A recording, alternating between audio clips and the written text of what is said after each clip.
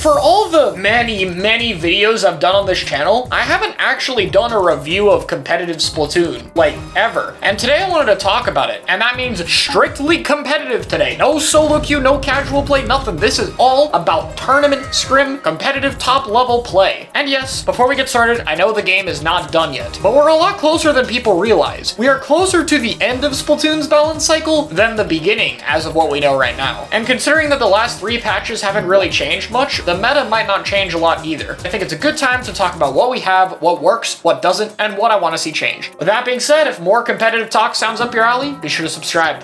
Before we get too deep into it, let's break down the basics of what are the most important attributes of competitive Splatoon, because that's different between games. Splatoon 1 was very fast and fight heavy, Splatoon 2 is very slow and coordination heavy. What matters in Splatoon 3? 2 things, speed and resources. Speed is basically the same as it was in Splatoon 1. You move very fast. Tacticooler is active, so you're fighting a lot. Quick respawn and fighting-based playstyles are good. And most importantly, the map design means space taking is very important. Let's give a simple example. Say you get 3 people down. If you approach mid really slowly and cautiously, the pencil who's remaining is going to give jumps to all 3 teammates and you're going to have to fight. Go a little bit faster and the pencil's alive, but they're probably going to be pushed out of mid and you'll take control. But if you go really fast, you might kill the pencil or force them to jump out entirely, meaning that the enemy team loses more space. The faster you are, the more reward you get for doing the right thing. Secondly is resources. Part of this is like Splatoon 2, stuff like how many specials or even subs you want to use in the team fight. If you have to burn a Zuka for someone you probably could have just shot. I mean, they had no ink in the corner there, but okay. You kind of just wasted a Zuka that you could have had in the next fight. However, resources are a lot more than just subs and specials. Mainly, where people have to look and where they have to go has become more important than ever. If you get people to look into a poor area of the map that isn't really great, that's a lot of resources for your team to push. And considering how fast top level moves, most fights are decided by who is playing the more favorable angles, influencing where the enemy team stands, and most importantly, where they look. These aspects tie together to incentivize active play. This means we have a very fast-paced metagame. Even passively farming special in the corner for a little bit means losing a lot of potential value. You can have really positive KDs, but if you're not moving in, you're not doing good, even if it looks like you're doing good, which to me is a positive. Sitting back and not doing anything playstyles, special spamming playstyles, and overly defensive playstyles have never been weaker, and while those should have some degree of things you can do with them, they shouldn't really be that good. Splatoon is at its best when it's playing to its fast-paced nature, and they do a good job balancing it here without going too over the top like they did in Splatoon 1. That being said, let's talk about the balance of the game a little bit. Right now, backline and support diversity sucks. The main weapon you pick for both of these is pencil. It is very rare to see another backline. It is very rare to pick another support. There are some viable options, but you are committing to having to work significantly harder than just picking pencil more times than not. However, frontline is doing pretty good, of course. There is a lot of different options you can run, and even though we have figured out a lot more about the meta than back in the no meta era, there is still quite a sizable amount of frontline players winning. So a lot of flexibility or one-tricks pushing relatively high-tier weapons are both performing well right now if you play frontline, which is still the majority of weapons in the game. And remember, balance is more than variety. It's good that most unhealthy playstyles aren't good right now. There are some weapons in the game, like Gold Arrow Spray for instance, which is basically just set on farming Booyah Bomb, that, yeah, probably for the better that it's not good, because I don't know if you want to imagine what an arrow spray that isn't reworked would look like if it was a top tier. Another thing is the special balance. This is a lot worse. There has pretty much always been a gap between specials that actually get you in versus specials that don't. Considering how the maps are very difficult to move in as a whole, I'll get to that later, it's very important to have specials that can give you some way to either get more space or hold the space you already have. Specials that serve that purpose are pretty powerful generally as well, with stuff like Inkjet Zuka, Crab Tank, or Booyah Bomb being prominent examples. And pretty much any tier list over time for this game in terms of specials has always gravitated towards the ones that get you in. The sole exception is Tacticooler, and that's because Tacticooler cheats. For one thing, Tacticooler allows everyone to run in, play fast, and go for hero plays you couldn't normally do, and then come back with the good specials they're probably running anyway that you need to get in. And Cooler's 100% special saver also makes it annoying to take out some players using specials since they can just respawn with most of it charged anyway, such as killing a Zuka user after they've used 2 shots only for them to retain like 70% of it. This is a problem that will probably ever really be fixed completely, but it is a little bit sad how we have some specials that could fit this category, like Chumps or Wavebreaker, that we aren't buffing a lot, or other specials like Reef Slider, which could in theory fit them, but are getting buffed in the wrong direction instead of enabling them to get their teams in.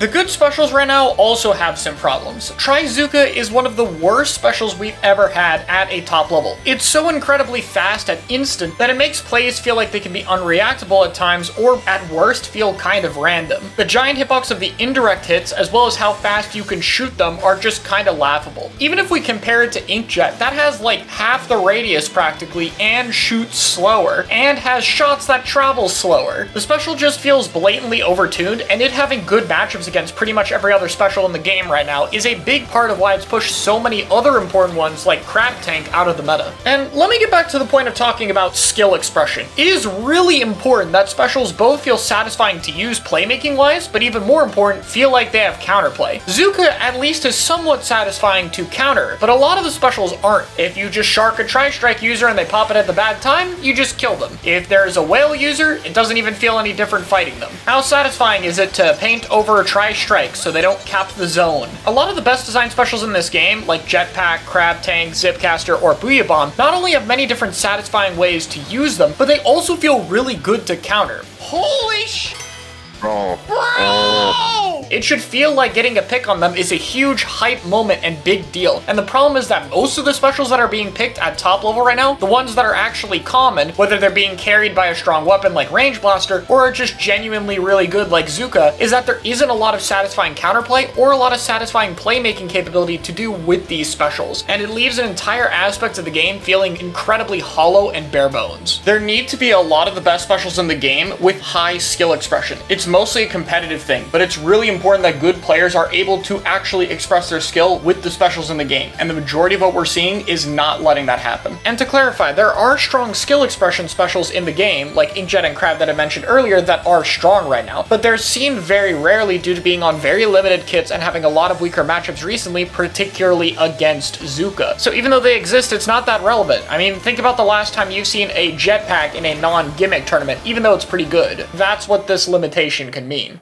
Before we get the maps, the kits have been another hot topic. I'll do a whole review of the kit system at one point, but at a competitive level, what's worth noting is that a few weapons have very strong kits, most have kind of half kits that work, usually one piece that works or some amount of limited synergy or power, and then some weapons have nothing. If you have a really insanely good main weapon, you can make up for that a lot of the time. Like Range Blaster has Wavebreaker, but you're not getting a lot of that and you mostly pick it for the range, so it's not the end of the world. Or even stuff like Dreadringer, which has Slider, but it's not the end of the world either. It has some good synergy and use cases, and it isn't that bad on the weapon. However, some weapons have such terrible kit luck that they're not able to see any use at all, even with competent main weapons, such as the Dapples or Mini. Dapples being an especially egregious example because they had the same problem 3 times in Splatoon 2. How have we still not given this weapon a functional kit 5 times later? Another thing that's worth noting is that there are some weapons that really deserve to get more kits in terms of playstyles. For example, Dreadringer is something that I got disappointed by, and is one of the reasons why I think it's so important to give a weapon like Dread a strong kit, because that weapon with a good kit would open up many different ways of playing the game. It's an area of effect weapon that also paints very well as a front line. That allows you to pair it with stuff like blasters, rollers, or sloshers. Typically, you can't pair something like a blaster or roller together, or are significantly limited if you do so. This opens many different comps. Just for fun, I played Explosher Dynamo Dreadringer Splash to really spec into this area of effect paint style comp, and had more fun than I've had in months, because compared to the way you have to play the game a lot of the time, this felt different, and this is one thing we need a lot more of. There's not a lot of different play styles in the game. There's a lot of different weapons you can pick, but everything plays mostly the same way. Having more weapons be good and have kits that can enable other weapons with unique playstyles are a great way to enable multiple different strategies and styles of comps, but right now that's extremely limited even if there is a good bit of weapon diversity. Though part of this just ties back to the roles. For example, Expo and Dynamo are really hard to pick anyway because most of the time Pencil is an easier and better option for those roles. There are niche cases though, and potentially this is an area patches could make it better. let's talk about map and modes real quick. If you've been paying attention to the competitive scene, you might have noticed Zones Only has gotten a lot more popular, and that's because Clam Blitz and Rainmaker are at their weakest. Clam Blitz has baskets that are more far away generally compared to Splatoon 2, a lot higher of a chance to drop clams due to the amount of team fights happening, meaning it's really difficult to score, and of course, Crack and Cheese, where you can just crack into the basket, instantly super jump with Cooler QSJ, then throw in your power clams, keep all of your special, and respawn instantly for the next fight. Clam Blitz does usually have the best map layouts, so this is extra unfortunate. Rainmaker, on the other hand, I think is more understandable. This objective has always been about creative freedom with mixing up different paths, and the map design in this game does not let it happen. The checkpoint system only having 1 or 2 means that there's pretty much always only 1 or 2 actual paths. A lot of times spread out very far to be able to use them, or have one path that is just straight up so much worse than the other that you almost never see it used. The whole point of the flexibility of the objective is just not there, and on top of that, it's the most prone to stalling in the entire game. A lot of good teams tend to just camp very good leads when it does happen, which is not fun to watch or play. Tower control is probably the closest to being good. It does have a special advantage problem, but that's not that big a deal right now. It's mostly just that a lot of maps don't really work for tower control very well, but with some of the new maps, there is a possibility it gets a little bit better. Zones, on the other hand, isn't perfect either, and in fact, in Zones Only, I think the main problem is that most of the Zones maps still aren't great. But compared to the other modes, there's a lot more maps that are pickable on Zones, and the way Zones as an objective functions allows the specials in the game to work the best. There is Zones cheese, but then you're beelining to the zone, wasting a special and promptly dying, which is a great way to immediately lose the team fight. There's a good example of this at Genesis, where once I started going for Zones cheese on Mako, you can see that my team tends to be stuck on defense a lot, which is why I think it's a bit more limited in competitive play than solo, and something you should really only do if necessary or if time is low. Not like there's many good Reef Slider weapons or Slider is very good anyway. The maps have gotten better recently, with Ramen being a banger stage, and Marlin, while not being perfect, is still way better than the stuff we had at the start of the game. But the problem at this point is, the reworks aren't changing very much, as is evident with Mincemeat and Maki outside of the Splat Zones layout, and well, we probably only have 1 or 2 stages left given there's only 1 more season. Which means even if the map design was on par with Splatoon 1 endgame tier maps, we still would barely be getting any of them to actually fix that problem. This means that a year and a half later, we're still dealing with playing on many horrible map mode combinations in competitive play, whether we're doing Zones Only or all modes. It's a problem we can't seem to get past, and one that continues to limit the amount of things you can do in the game.